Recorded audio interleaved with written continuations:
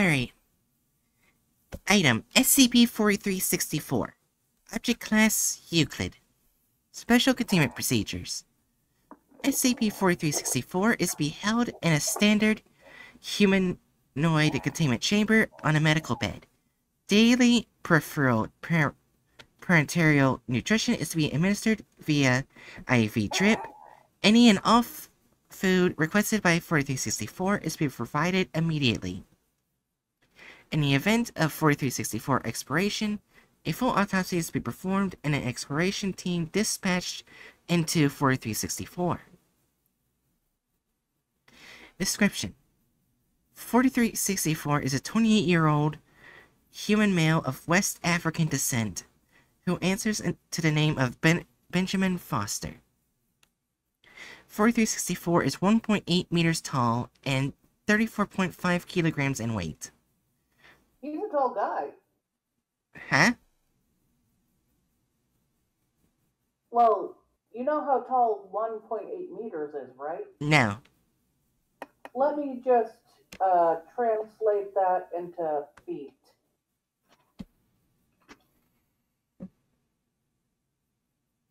.8 meters is, come on, you Google, there we go. It's almost 6 foot. Oh. Yeah, so he's a tall guy. Got it. Not like super tall, but yeah. That would be if he was 2 meters.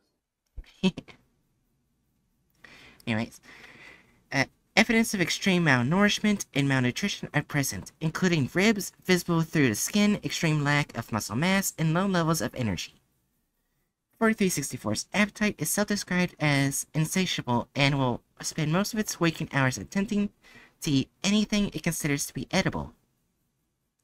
4364 has not suffered any expected ill effects from consuming materials which would normally be hazardous to human health. Despite a near constant intake of nutrition, 4364 has consistently lost weight since entering containment. Induced vomiting to discover the contents of 4364's stomach reveal no food or partially digested material, only large amounts of bile and blood. 4364 has numerous tattoos, most notably the anime ink figure positioned directly over its stomach.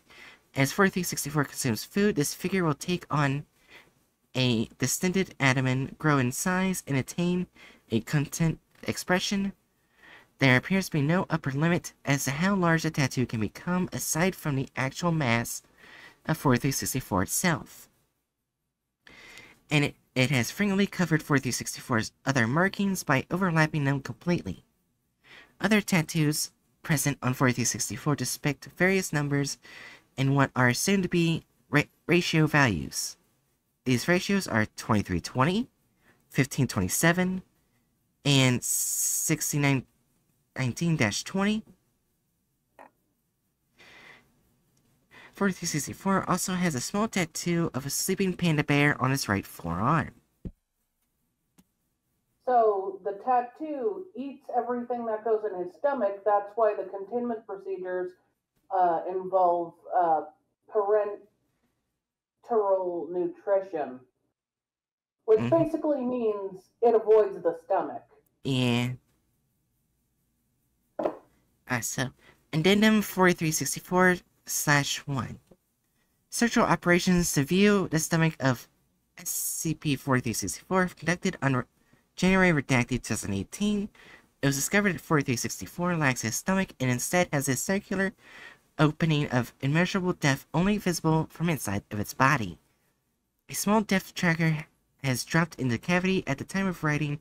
The tracker has fallen to, I'm gonna say redacted because it keeps growing in number, which I think is really fucking cool. That is cool, but terrifying. Yeah. Redacted meters deep. Scar tissue from the operation has passed through 4364's stomach tattoo is not visible. Alright, so that's the end of the anomaly. It's short, and it actually describes the character in perfect detail. Yeah, also that tattoo's an asshole. Oh my god, I just saw the thumbnail. Why? From 1 to 10, is it racist? I would say so. Oh no. Remember what the character's supposed to look like? Yes, a black man. West African, to be exact. So, look at the thumbnail. Oh no! Spoon? Yeah. The SCP is supposed to be a malnourished West African man. This is the thumbnail. Yes. Reach for those glasses. What the fuck is going on with that picture? He's also supposed to have multiple tattoos. So does he look like a malnourished West African man that's almost 6 feet tall with tattoos? Absolutely not. Jerry, here's what they did. They combined a European with an average American.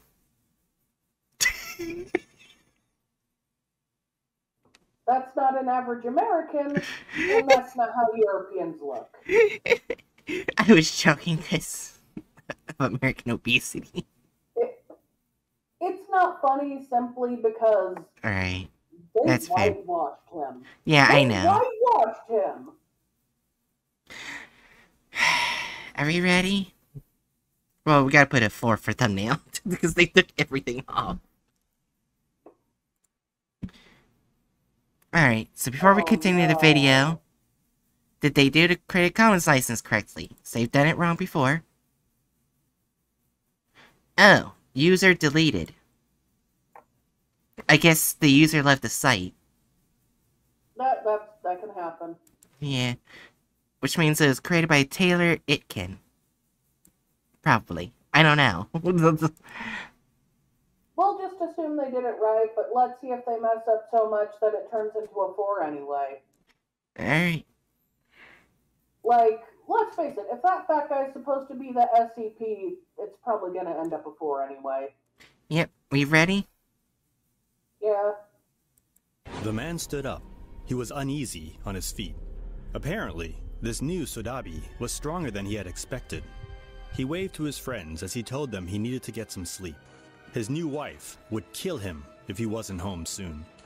As he walked away, the flames of the bonfire slowly faded into darkness, and the laughing of his friends with it. He'd always been able to drink his fair share, but tonight... Oh shoot! I'm sorry I have to start it over, but I forgot to put the thumbnail away. On stream. Oh. That's okay. Also, I hope they didn't change the SCP's name from Benjamin Foster to Adabi. I hope that's someone unrelated. Yeah, we'll find out. Yeah. The man stood up. He was uneasy on his feet. Apparently, this new Sodabi was stronger than he had expected. He waved to his friends as he told them he needed to get some sleep. His new wife would kill him if he wasn't home soon. As he walked away, the flames of the bonfire slowly faded into darkness, and the laughing of his friends with it. He'd always been able to drink his fair share, but tonight had been different. How come his friends weren't drunk? Never mind, he thought to himself as he stumbled over a rock. He'd be home soon to sleep it off. He walked on, but something felt different now. It was as if a cold wind had blown past. He stopped and looked back, but there was nothing there. Strange. He shook off the feeling of fear and continued his walk home. He looked up to the sky. It had been a beautiful, star-filled night. However, he saw nothing now but clouds. That didn't seem right. But maybe it was the moonshine he'd been drinking, blurring his vision and senses. He continued on. The hairs on the back of his neck stood up. He couldn't shake the feeling that someone... Yeah, okay, Jerry. Well, they basically gave him a fat chin and then they made the neck kind of thin. Yeah. You know how wrong that looks? You're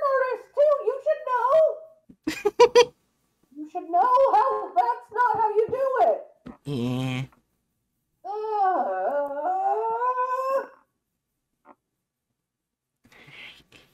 Off we go.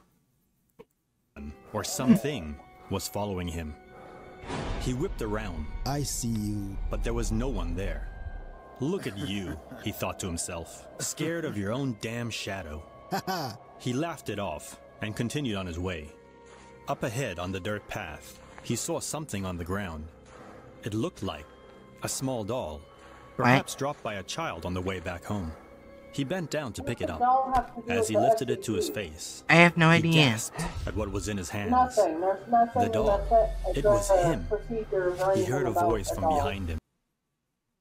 They're bringing voodoo. Voodoo is not in West Africa as far as I know. Let me look it up. And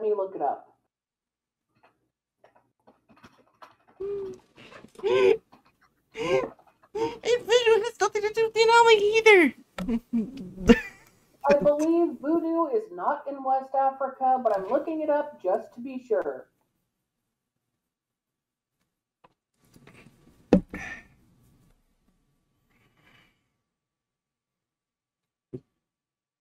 Okay, Vodun is a religion in West Africa, and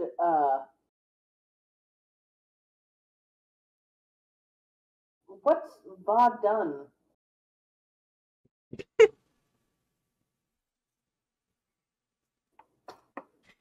You got this, Jerry. I believe in you.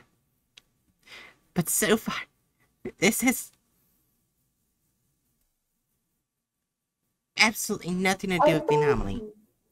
I think voodoo is descended from...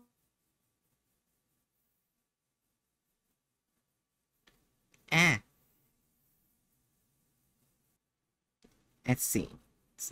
Alright, we're back. We're fucking back. Sorry about that. OBS being a bitch.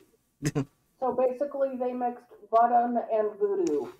Voodoo evolved from Vodun, but is not Vodun, and I just feel like the only thing I can say about this is so racist. It's why we have the offensive tier.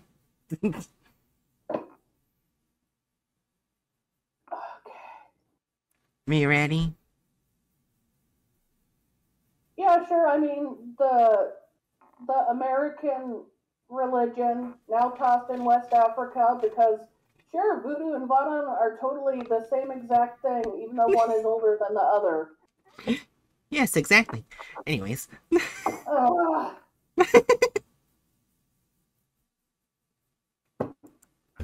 Sleep now. The last thing he remembered was a sweet smell as he passed out. That's Welcome back. Today I bring... What the fuck? The Bokers are basically the priests. They're basically making the priest a weird, evil magic man. Yep. Bring you SCP-4364. Let me eat cake. Please remember to subscribe. The man sat at the table, holding his shirt up. His body had many tattoos, but the one of himself on his stomach was the most prominent. What? Thank you. You can put your shirt down. Right. And plus, the other tattoos are numbers, with one being a panda. Also, it never talks about him having loose skin. It said he looks emaciated, not like he has loose skin. What? Anyways.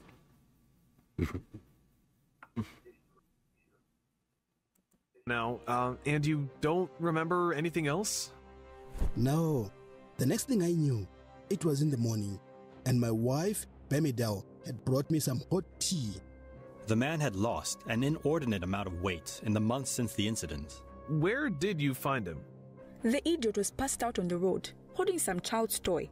I told you before, it was not toy. It looked just like me. Also, I want to say they added a wife. Yep. This is what he was holding. My doll. Just like you, huh? She passed the doll to Klaus. It didn't look anything like the man sitting before him. I told you, this isn't the toy. Somebody changed it. May I borrow this? I'll bring it back unharmed once we've had a moment to study it. Please, be careful with it. It was a gift from my first husband. So, this man had his own little Saturnalia. Woke up not knowing where or what happened to him. The result of which is massive, unexplained. I'm just getting mad that I keep bringing her here. She's not even connected to the anomaly. Not only is she not related to the anomaly, but she doesn't even look like the SCP she's supposed to represent. Mm-hmm.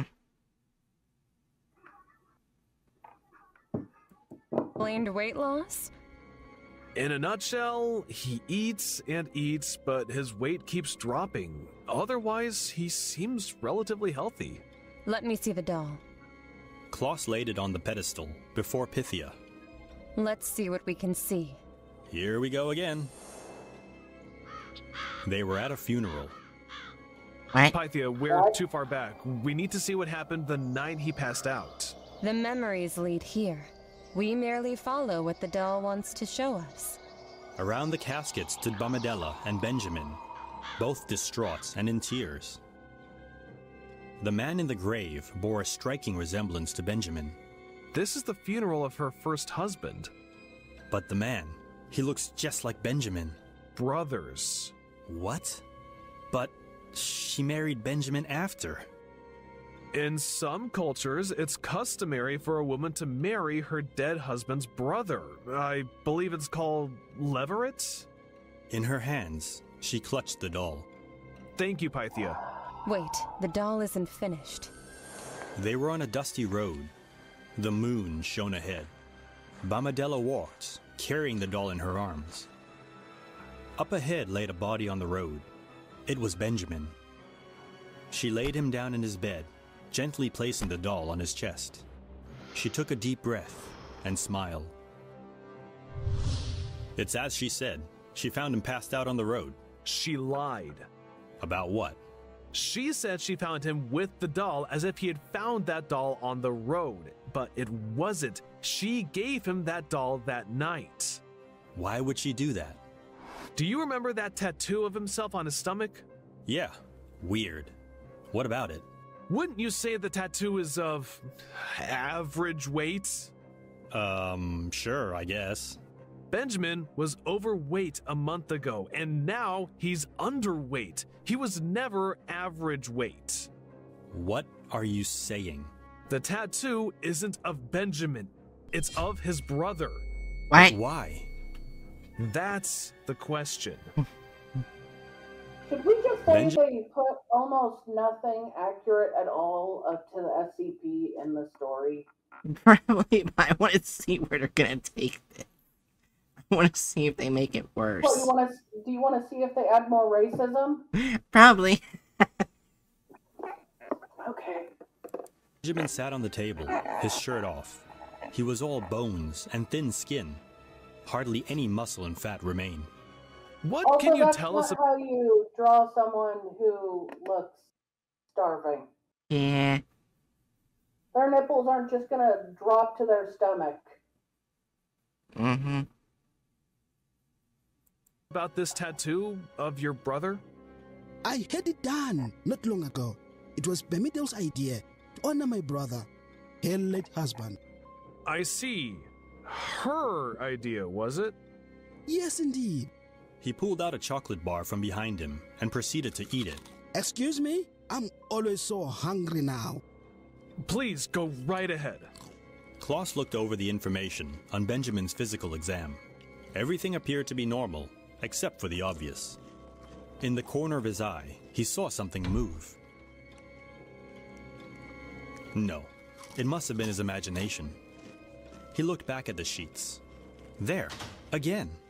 It was the tattoo. It was moving. It smiled, and as Benjamin ate, its stomach, and entire body in fact, grew larger. Benjamin, your tattoo! My what? What about it? He looked down. What in God's name? Okay, so you got the plan? Mm-hmm. Bamidella walked into the room. You wouldn't have fucking noticed before. Right. Sure, he needs a white man to point out that his tattoo can move. Because he wouldn't have seen it any other time.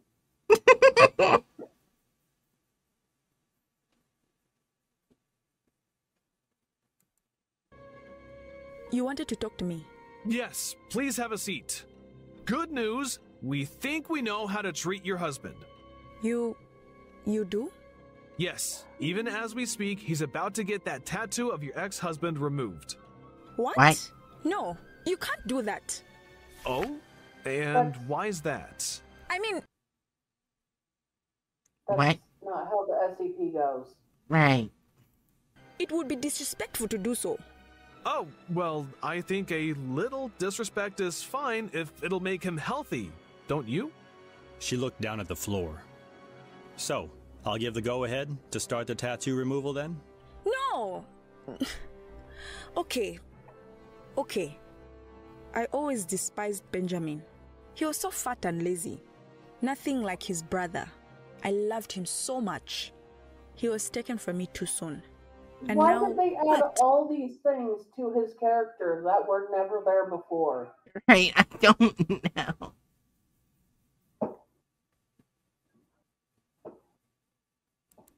I have to marry that fat oaf? Fine, I did what I had to do. But not for long. The Boko, he said he could bring him back. But voodoo is not free. A life costs a life. He agreed happily to get the tattoo. He did love his brother very much. From then, it was only too easy to put something in his sodabi that would wipe his memories from that night. They don't do this in voodoo. What's happening? They're basically saying a life for a life, which is not what voodoo does. Right. You could burn a life away to have someone killed, but that's different. You can't bring people back after they've already been buried. Yeah, the only thing I can think of for a life for a life would be from the Necronomicon, which is not connected to voodoo. Yeah. Voodoo is a faith of spirits. It's also not... The closest to voodoo in West Africa is Vodun, which is basically voodoo's ancestor. Yeah. I don't even know if they have Bokus. Well, let's see how much worse it gets. The Boko cursed the tattoo. Everything he ate would go to his brother's spirit to make him stronger and Benjamin weaker. One day soon, perhaps, the Boko can bring him back and return Benjamin to what he always was anyway, a zombie. What? SCP-4364 is a 28-year-old... No, it's not. Oh, this is so fucking... And now they're gonna get into reading the article. human male of West African descent who answers to the name of Benjamin Foster. 4364... Wait! How did they add random sexism into this magical video? It's from the BSCP. I know! And they got that one wrong! is 1.8 meters tall and 34.5 kilograms in weight. Evidence of extreme malnourishment and malnutrition are present, including ribs visible through the skin, extreme lack of muscle mass, and low levels of energy. 4364's appetite is self-described as insatiable, and it will spend most of its waking hours attempting to eat anything it considers to be edible. 4364 has not suffered any expected... Yeah.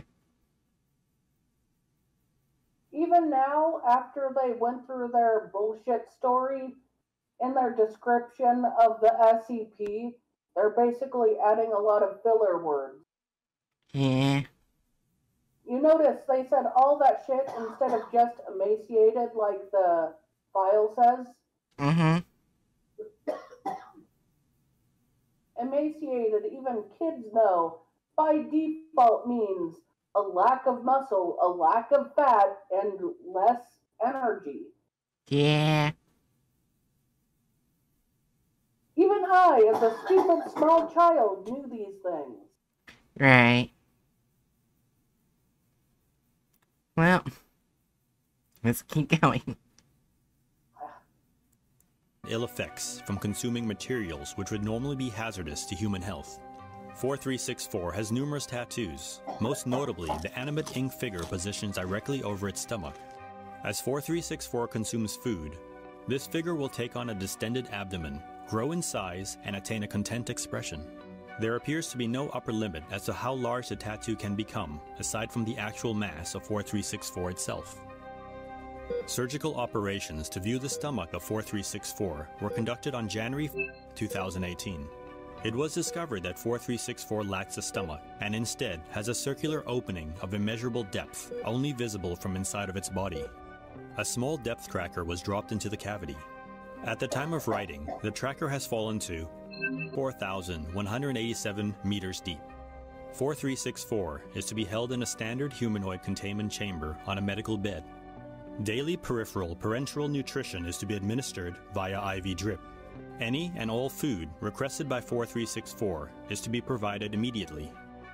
There are many obscure and poorly understood religions and practices still around today. Though you might not believe in them, be careful nonetheless to what powers they do hold. You wouldn't want to go through life like a zombie. As always. Also, that was racist, and that was anti-voodoo, and that was anti-vodun. Removal of characters. Let's just put 4. They changed the character so much and added so many characters that weren't there. That's basically 4. Alright. They didn't even show his fucking panda tattoo. Yeah. They know it's stupid, but come on. Yeah, added gore or violence. Surprisingly, not really that much. Yeah, they did. Think about it. Oh. They added the violence his wife did. They added the magical voodoo boker. Oh yeah, I forgot about that for a second. Yeah. They added violence. They somehow added violence. They even added violence with the doll. How is this a 3 or a 4? How did they do that? I think it's a 3. 3. Okay. It's a 3 because there's not a pile of corpses yet. It was just leading there. Yeah. Deviates from the plot of the article. 4. Yeah, sad. And 4 for offensiveness. Oh, yeah. So 5%.